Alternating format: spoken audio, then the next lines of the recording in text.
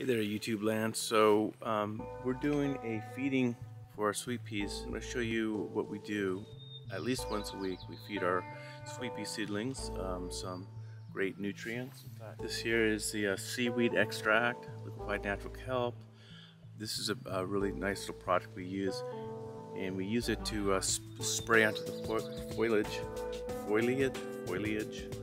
of the sweet pea leaves and so forth, and it absorbs the nutrients. So if you have sweet peas that look kind of like this, then you know, or if they're starting to yellow, you know that you need to supplement their soil and or give them some treatment.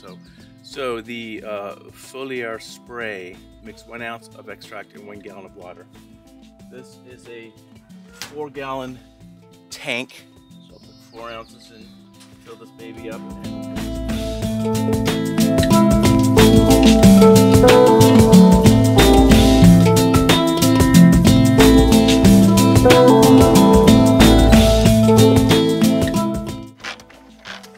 Pump it up.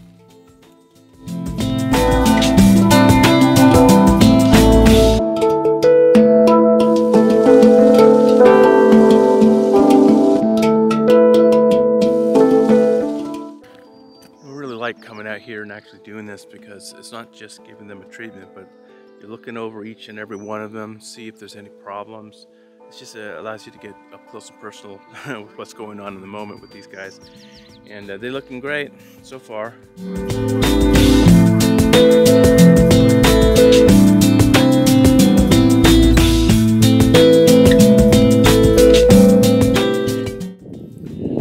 Another thing to think about is when doing this kind of treatment, doing the foliage spray, you want to do it in the morning and hopefully on a sunny day.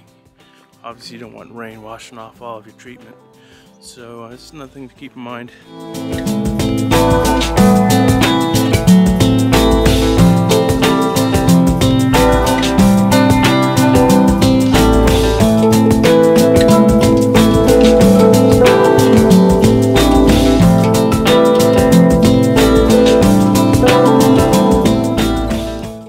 One thing I just wanted to mention, I remember when I first sprayed, I didn't know how much to put on, and just don't overthink it. Just give it a spray. The water will bead up on the leaves, and that's all you need to do.